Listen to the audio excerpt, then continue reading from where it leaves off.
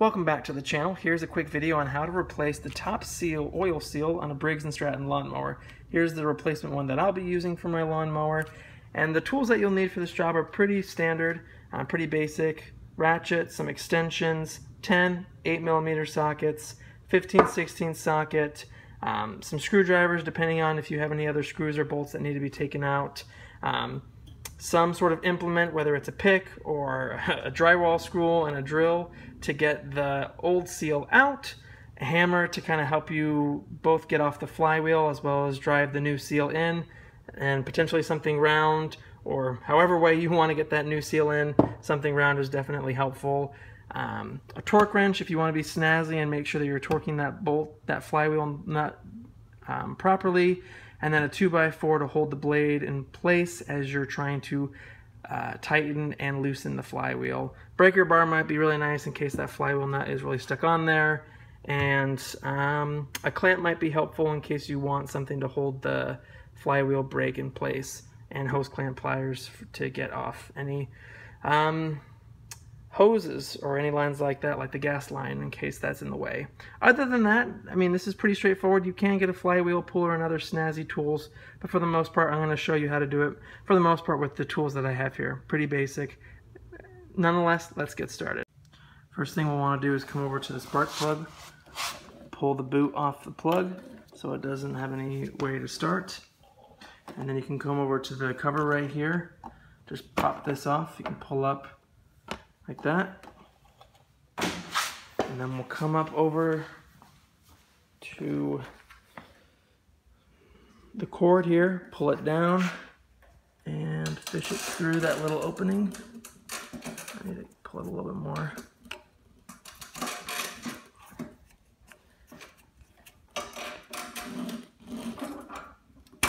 And just like that, let it go in. And now what we're going to do is take off the 3 bolts, 1, 2, 3, that hold this cover on.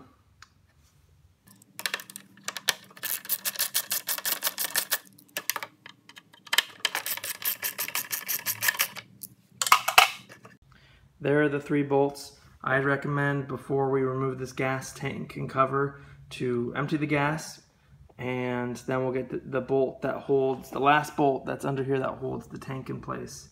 Okay, now under the gas can, if we go underneath here, you'll see right there, there's a 10mm bolt that holds the tank in place. So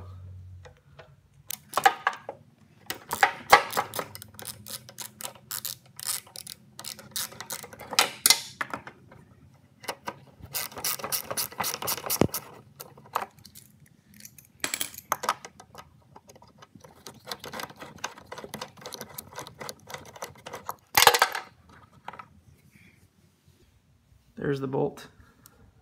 See that there? And there's also a spacer. At least in my mower there is. So just know that if you see that on the deck of your mower, that is a spacer. And now, with that, we can move this gas tank up and down and over, get that out of the way. And let me just show you again over here. So as you can see, that's where we pulled that bolt out of there. So the spacer goes here, over it, over that hole, and then there's another hole on the gas tank, and then the bolt goes through. All right, so now we can take off this other cover. Actually, before we get this cover off, let's get off this oil, where the oil goes. So 8mm.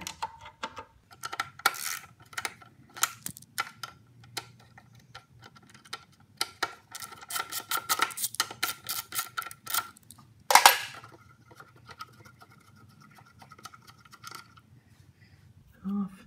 And then all we got to do here is pull up, twist, and then pull away. There's the oil tube and dipstick. And I keep the bolt with it so you don't lose. Now to give it that cover off, there's 2 10mm bolts, one right here right here. Loosen those.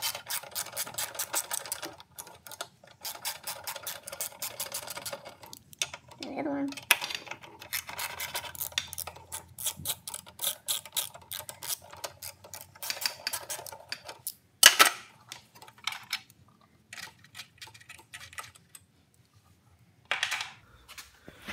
And now we can remove this cover.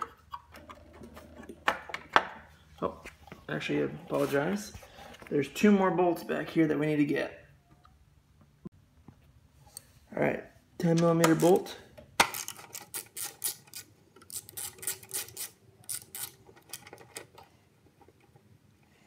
And then one on the other side.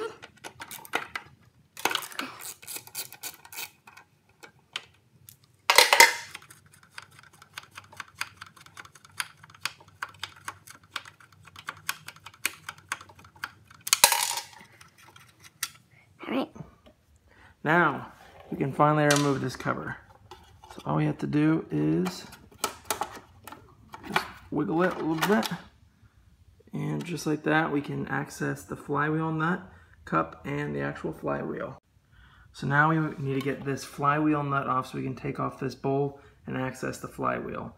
So what we want to do, unless you have an impact gun, a way to get this off, you're going to need a lot of leverage. So what I do is I stick a 2x4 down here before the blade, because as you spin this, the blade's going to spin, so you need something to catch the blade so you can loosen that nut up there. So what I do, this is definitely jerry-rigging a little bit, but I hold the board like that so it's a little bit crooked so it catches the blade, and then with your 15/16 socket you're going to need to break off that nut. And I would definitely recommend a breaker bar because this will be on there tight. Again, pushing that piece of wood up so it doesn't move, and then there we go. Just like that.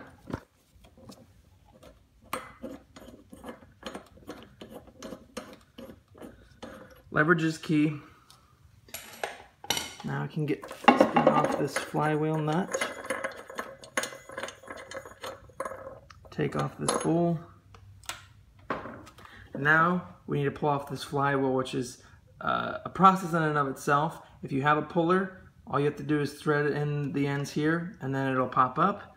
But if you're like me and don't have a puller, then we're going to do this a different way. So I'll show you that next. Alright, so what we're going to do is we're going to spin the flywheel nut back on, because basically what we're going to do is we're going to hit here lightly and then tap from the bottom of the flywheel at its thickest part, spin it around, tapping both sides and then tapping the middle again over and over and over again until it eventually comes off. It's a process. It's not probably the best way to do it, but it is a potential way. And if you do have other suggestions and you've done this before, please definitely share your ideas in the comment section below. Again, we're here to help each other save some money, but this is the way I do it, so I'll show you how to do it my way.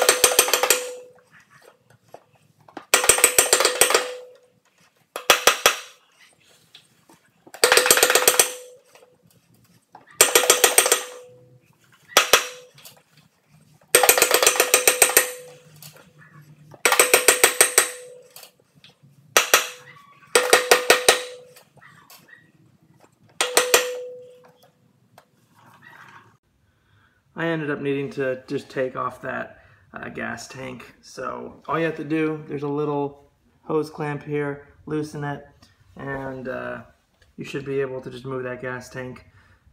It was in the way, so anyway, learn from my mistakes. Let's get back to getting this flywheel off.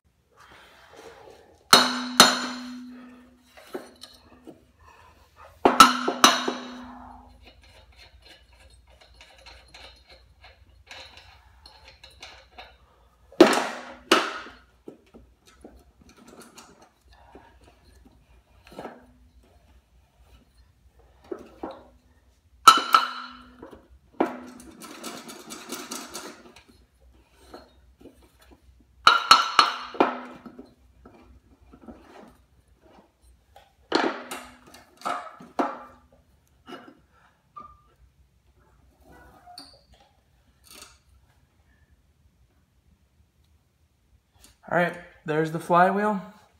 There's the key that slides into the flywheel.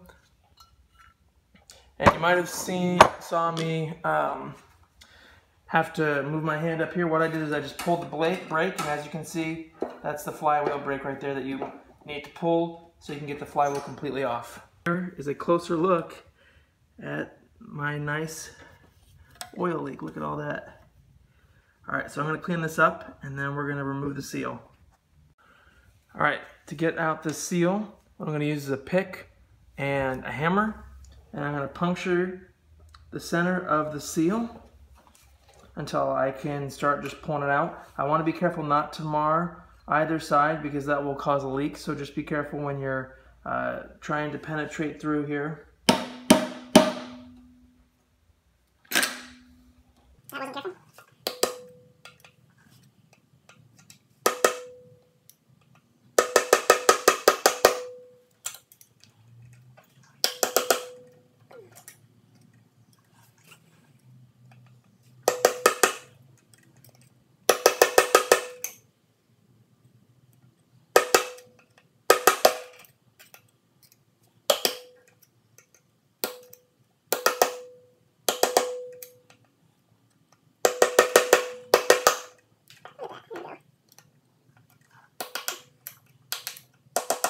You can see that, but it's starting to come out now.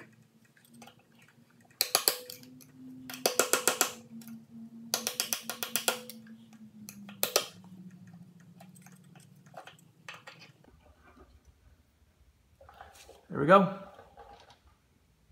There's the seal. So now I just gotta get a new one and finish this job up. All right, cleaned up the top a little bit. Now with our new seal here, we're just gonna put some oil around the rim of it so that we can lubricate it and help it seat in here more easily. And yeah, so I'm gonna put some oil around the tip of it.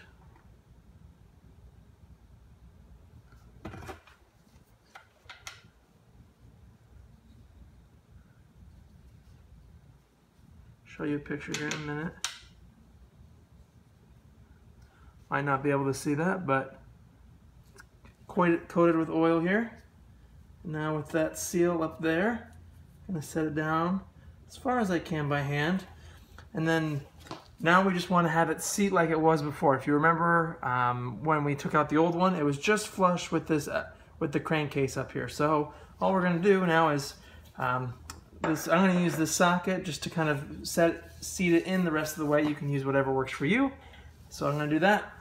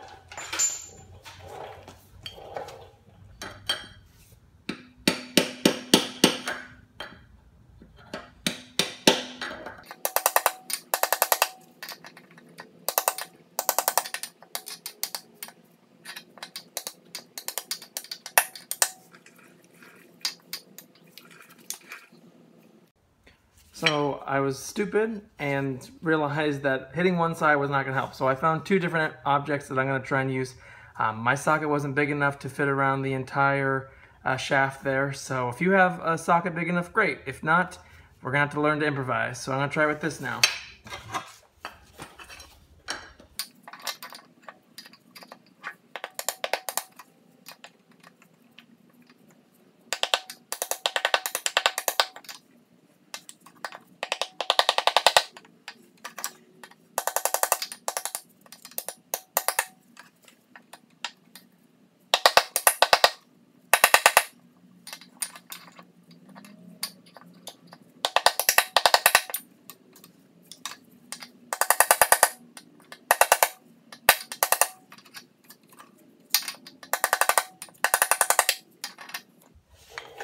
got it.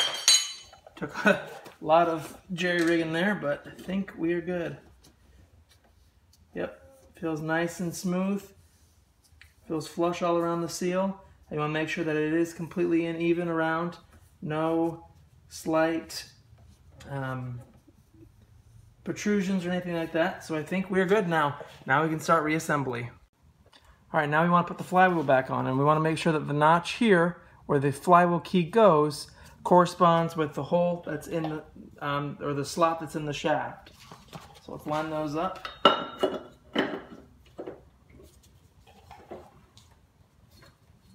And then you'll have to release the brake so you can get the flywheel down. All right, looking good. Here's another view. So we have the flywheel on the crankshaft here. And now we can just put the flywheel key in.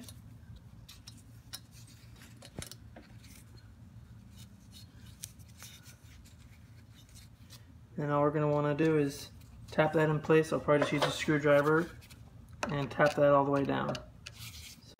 Just thought I'd share this quick hack with you. Put a clamp or something on the brake so you don't have to deal with that when you're trying to put the flywheel key back on. But anyway, getting back to this. So we have our flywheel key. Want to insert it like that. And then we'll just tap that down into place using this screwdriver. Okay, here we go.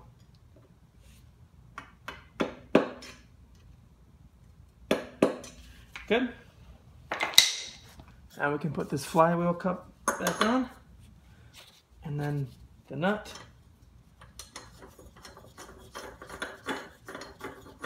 If you haven't seen my cross-threading or how to prevent cross-threading video, I'll definitely put that in the card above. Definitely check that video out in case you're ever worried about cross-threading. But now that we have that flywheel nut on there, I'm going to tighten that, and then I think torque specs is about 50 to 60 foot-pounds, so I'm going to tighten that with a torque wrench. You obviously have free will, so you don't have to tighten it with a torque wrench, but obviously it is supposed to be tight. I'll share a link in the description box below in case you want to check what the specific torque specs are for your flywheel nut. Other than that, I'm going to keep going.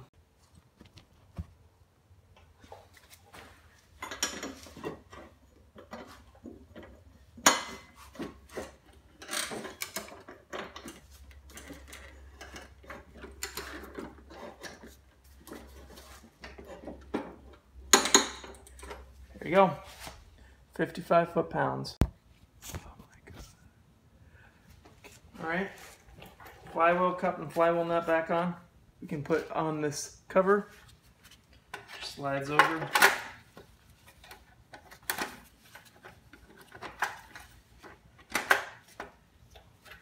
And then I'll start with the 2 bolts down here in the front. Just thread those in by hand.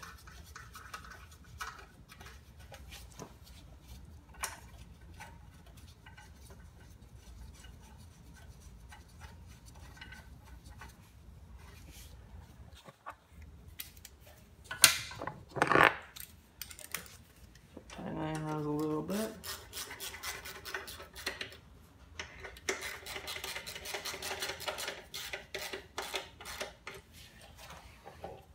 Now, let me move you over here. You can see which ones I'm going to work on now. I'm going to do these 2 back here. One here.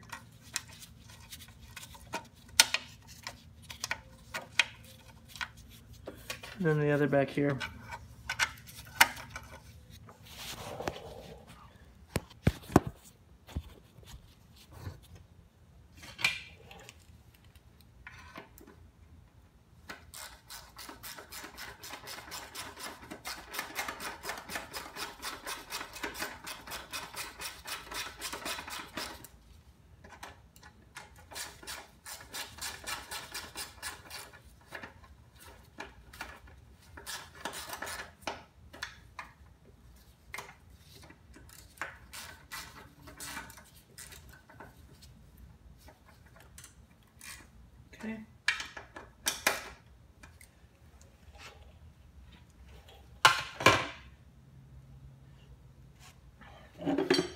Now we can get the gas tank over here. Actually, whoops, forgot one thing. Need to put in the oil dipstick and tube. So we'll get that in here. Show you that as well. So here we'll just, let's see, slide this down, and then it'll just rotate in, and it should click nicely in place like that. Now we can tighten that bolt that holds the oil level indicator.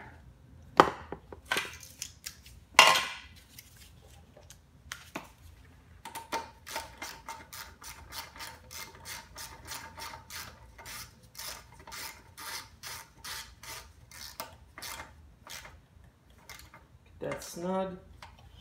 Right now, we can get the gas tank on first. Pull this through. Get it seated. And then we'll put that spacer and nut or bolt that goes into the side of the gas can down here. And then we can put on the bolts on the top. So I'll do that.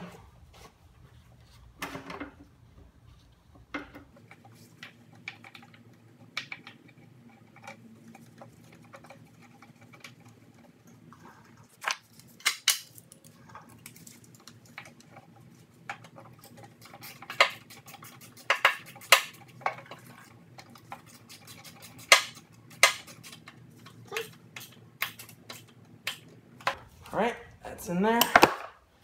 It should just rotate back and forth. Good. Now we can put those 3 8mm bolts in the top.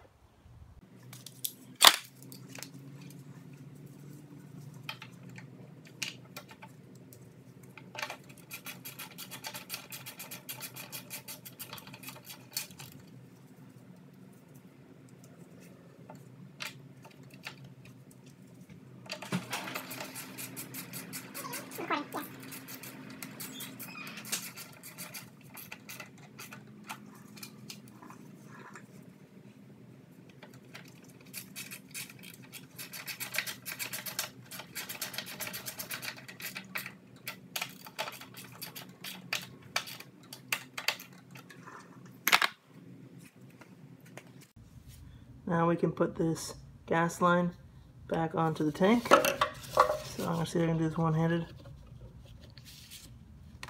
Just move that hose clamp down. Put that tube over like that. Push it forward. And then pull that hose clamp up. Lock that in place.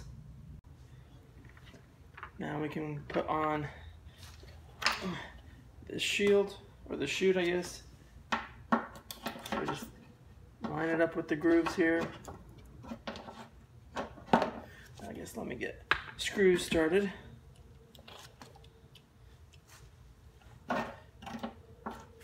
That.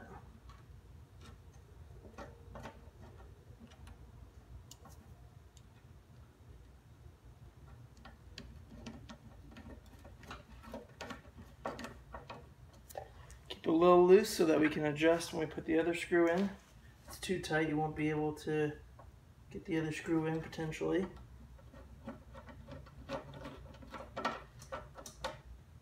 Tighten just like that. Now if I move you up a little bit. Now we can put on this cover. Just clicks into place. Obviously you want to make sure the little notch here is where the line goes, sticks out. So we'll just kind of fold this in a little bit.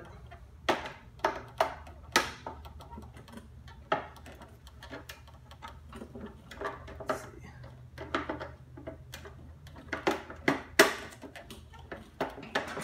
There we go. Now we just need to pull this line up and put it back in place. All right, now to get that ripcord up here, we need to pull the brake lever again. Hold that here. With your other hand, just pull this up and then feed it through. See if we can show you it. This. Now we can put on the spark plug boot and fill it up with gas, prime it, start it, check for leaks, and this job is complete. So thanks for watching the video. If you have any questions, feel free to put them in the comment section below, or if you have any handy tips that maybe I didn't share or that you tried or were helpful for you, please feel free to share them below. Like and subscribe if this video was helpful. And yeah, definitely check out my other videos. I have other lawnmower repair videos, as I've had many problems with my lawnmower lately. I try and help people save money, learn, and gain some experience. And yeah, again, if you have any questions, please put them in the comment section below. Help other people out with your experiences. And like and subscribe, and I'll see you in the next video. Thanks for watching.